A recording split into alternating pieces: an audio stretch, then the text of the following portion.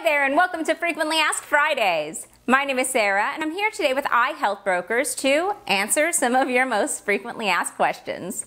And today's question is, do I have to pay for Medicare? And the answer is yes. A lot of people don't know that you actually do have to pay for Medicare.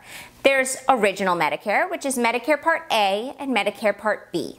Now, most people actually won't have a monthly premium for Medicare Part A.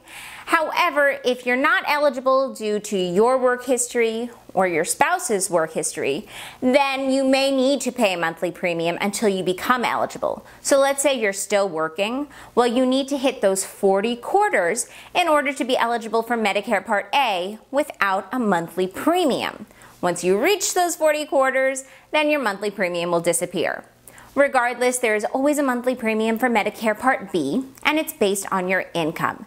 There is a base monthly premium that can go up if your income is larger than average. However, you can always apply for a reconsideration if, let's say, your income has significantly decreased, perhaps due to retirement.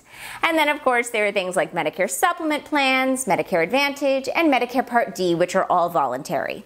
If you have any questions, you can reach us here at iHealth Brokers at 888-851-0181 or leave us a note in the comments below. And if there are any videos you'd like to see featured on Frequently Asked Fridays, let us know as well. If not, we'll see you next time. Bye-bye.